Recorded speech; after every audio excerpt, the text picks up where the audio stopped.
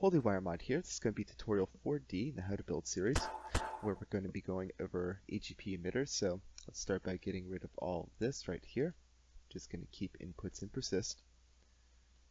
And we're going to set up the EGP wire link right here. So let's do that. And I'm going to set this in air so we can deal with this screen right here, this emitter. So right here we go to Visual, Screens, and EGP version 3. So by default the screen type is screen, so you just set it to emitter and you can now spawn an emitter. You can only view the emitter from one side, as you can see. So we're going to have to angle this. And I'm going to put it in the air a little bit. And you'll see why in a second. So if we go to the debugger and look at the emitter, as opposed to the screen, it only has one input, which is a wire link. So let's wire this up. We go to the chip, and there we go. Now it's connected. So let's go into the expression 2 chip, and we're going to draw a rounded box. So let's go EGP rounded box with an index of 1, so it's our first object, with a position of 0, 0, and this is a vec2, which you cover in tutorial 4a of the expression 2 series. And we have a size which is not limited to 512 by 512 like the screen is. In fact, we can go much bigger. Alright, but you must keep the emitter in your screen or else the object's not going to show. Okay, so let's make this a more manageable size of 1000, 1000. And I picked these units on purpose so we can go over the next topic. So, but first, you can actually do object editing like you can on the screen. So you can set the color of the object, for example, vector 0, 0, 0. You can set the angle. I'm just going to set the color for now. And notice that it's kind of offset from the emitter right there. And we can actually fix that.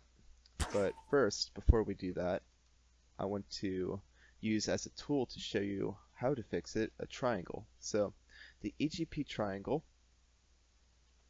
has, and it's going to be our second object here, has arguments where it's your first position of the first point or the first corner, the second position of the second point or second corner, and the position of the third corner. So we have 3 different points here. Now let's set this one to 0, 0 so we know where origin is, and let's set these to say 500, 0 and negative 500, 0, so it's on the left and the right hand sides of our black box up there. Right? Oh, it's a line because they're all on the 0th axis. So let's instead now, since that's the 0th axis and we confirm that that's the 0th axis right there, we can now say, let's take the extreme and go down in the y direction. And you go downwards with a positive number, by the way. So that's interesting. Okay, so look how far down it's gotten. The triangle. And actually, let me use a object to represent this. I'll use this baby as a laser pin.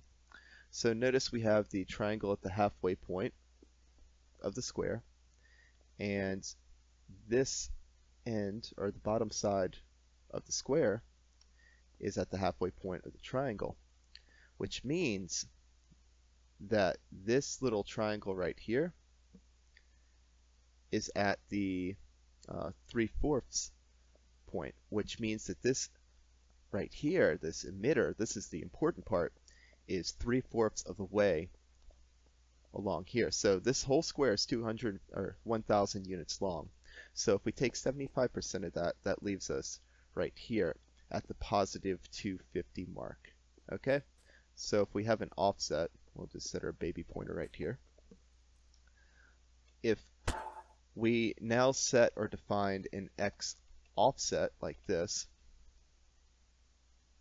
and we set it to around 250, and then we add the x offset, to every object. So we'll do that for this x, this x, this x, and this x. Now it centers it right there. So if you're curious how to center it along the x-axis, that'd be one way. Now, it's not completely center because the emitter is actually about 5 units. If you want to get to the center of the emitter, this is actually centering it to the left side of the emitter right here. So if you want to center it to the center of the emitter, you have to add another 5 units. So we'll do that. So the next question is the same thing true for the y-axis? So if we were to put a y offset of 250 and we were to add that to here, would it balance it out? Now that's the big money-making question here. So let's try that. So we'll add y offsets here. We set it to 250, and it doesn't quite work. It actually, if I take my baby pointer, it only goes about halfway. So we go here and we move directly left. It's about halfway here in this triangle. So maybe if I double it then, so let's see if I double it. So I'll double this y offset and say 500 instead of 250, and it's close, very close. So what if I modify this triangle? So let's modify, instead of 1000, how about we go 1/8 of that? Okay, so let's take it and divide it and take by 2 again. So we'll put a 16th instead of 1/8. Alright, now it's really close. Oh, it's really close. So if we take a 32nd instead of the 16th, right there. So this is going to compensate for the distance. So 1000 divided by 32, that's going to give us approximately about 31, 32, something like that. And so let's bring this number instead. So let's reset this triangle. Let's bring this number instead of 30, we'll say 40 for the y offset. So when we do that, notice that the emitter is now in the center of this 1000 by 1000 square. So if you want to make modifications and everything, if you want to make this triangle actually fit inside the square, you can do that by subtracting this by 500. I'll put that there. And lastly, I want to show you something for fun, and that's to modify the corners of the rounded box. You do egpRadius. So we go index 1 to reference this rounded box, which is the first object, just as we did with the color. And we'd put some number from 0 to 512. So why 512? That's because it's a frequently used binary number. So is 10, 24, and things like that. So let's set this to x, and we'll say that interval 10, just to demonstrate how this works, x plus plus, and if x is greater than 512, cover the if statements and tutorial 3 and expression 2 series. We'll set x equal to 0. Alright, so let's see what that does. Oh, it doesn't exist. Let's put this as an output because we can't increment input. So we'll say x. And we actually don't need this persist, I lied. Whoops.